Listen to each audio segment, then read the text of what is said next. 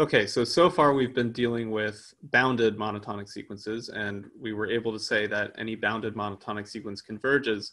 That was theorem 10.2, and that's quite a nice little fact to have at our disposal now. But now let's talk about what can happen when a monotonic sequence is unbounded, okay? And actually, before I even really discuss this at all, I want to give you guys a quick lecture question here. Okay, so this is, again, one of those questions which you should submit on your homework, all right? So this will be lecture 5, question 1, okay? Can a monotonic sequence be unbounded in both directions at once? Okay, so this is a fairly simple little question. Just take a little bit to think about it, pause the video, write down your answer, and then I'll explain it. Okay, so basically the answer to this question is no. And it's fairly simple to see why. So if Sn is increasing, then S1 is a lower bound on the values of the sequence, right? If it's decreasing, S1 is an upper bound. So it's always bounded in at least one direction if it's monotonic, okay? Very good. So let's go ahead and move on.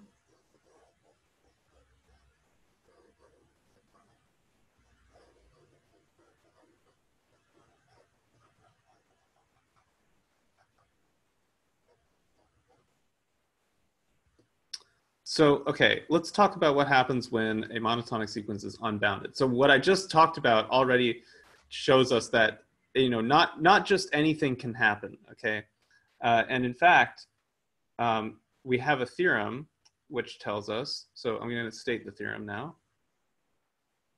This is theorem 10.4, which deals with unbounded increasing and decreasing sequences. So if Sn is an unbounded increasing sequence, then the limit of Sn is positive infinity. And if it's an unbounded decreasing sequence, then the limit is negative infinity, okay? So, well, it doesn't look too good.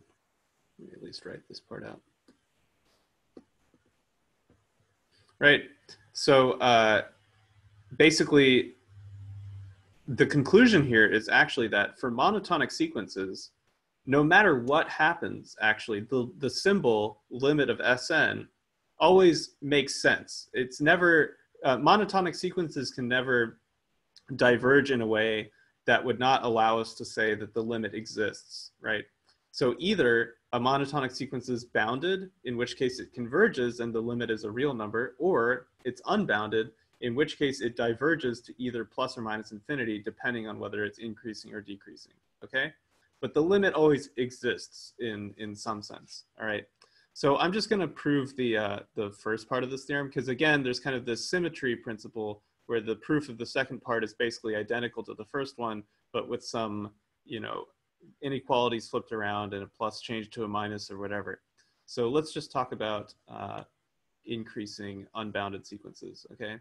Now, also note, like, there's a subtlety of the language here, right? Which is that here we're saying Sn is an unbounded increasing sequence, okay? Now, the term unbounded on its own doesn't tell us whether the sequence should be unbounded above or unbounded below, right? Remember that being bounded is being bounded in both directions. So being unbounded is being unbounded in at least one direction, possibly both, right?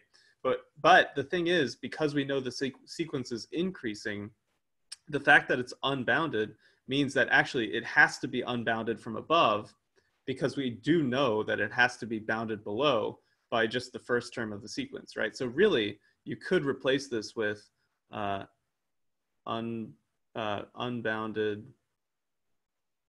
above specifically, right?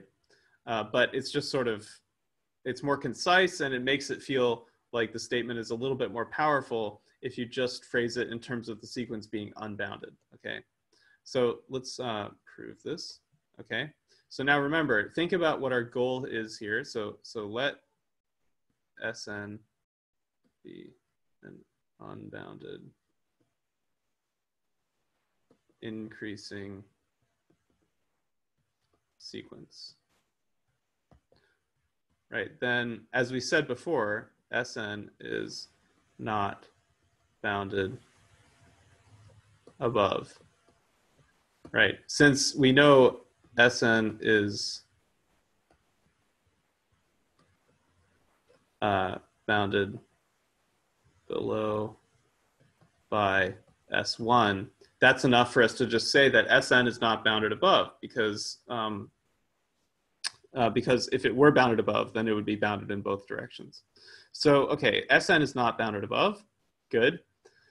Now, our goal is to show that Sn diverges to positive infinity, right? So let's recall the definition of what it means to diverge to positive infinity. What that means is that we have to be able to let m be a real number, and then show that there exists a capital N such that Sn is greater than m for all little n bigger than capital N, right? So we want to pick capital N. So now the question is, first of all, and so maybe recall the proof that we did in theorem 10.2 for bounded increasing sequences showing that they converge, right?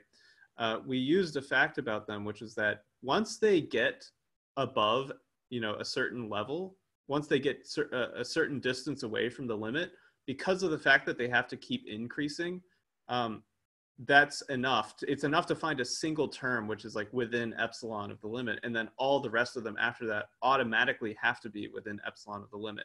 There's a similar thing here, which is that because Sn is increasing, once you find a term of Sn which is bigger than the value m, all of the terms after that also have to be bigger than m, because Sn has to keep increasing from there.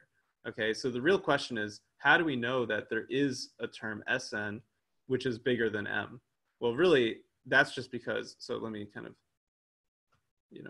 write down some of what I'm saying here. So how do we know Sn is bigger than m for even one value of n?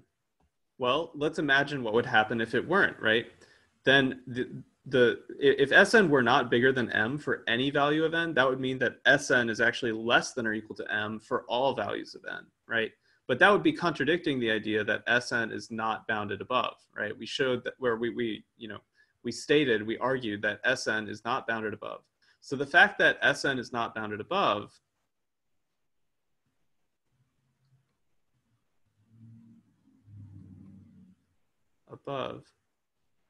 shows us that there exists a capital N.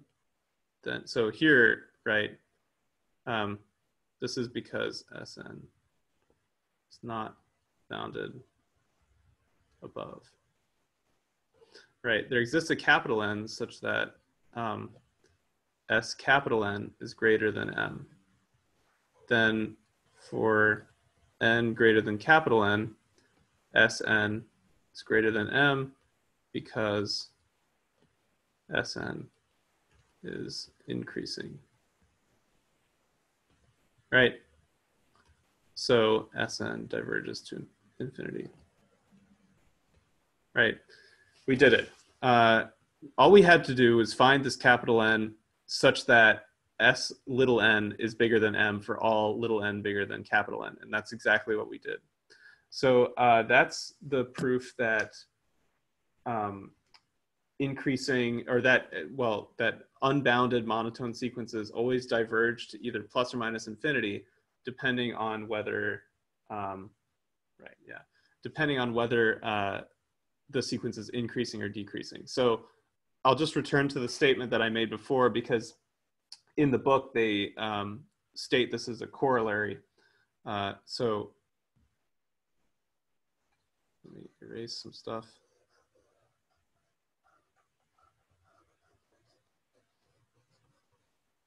Just to summarize what we know now about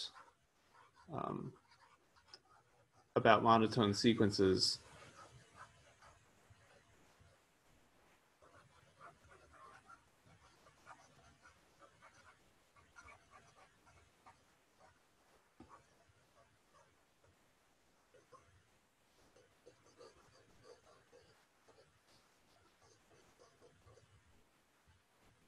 So this is corollary 10.5, which basically says if Sn is monotone, then limit of Sn is meaningful, right? In the sense that either it's a real number or it's plus or minus infinity, right? So here's the structure of this.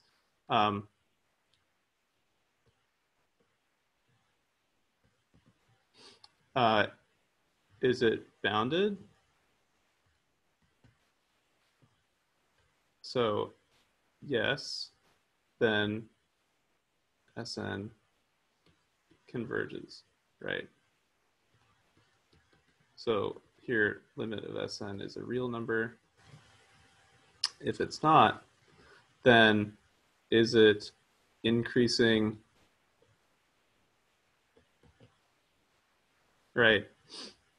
If it's increasing, then limit of Sn is infinity. And if it's not, then it's decreasing.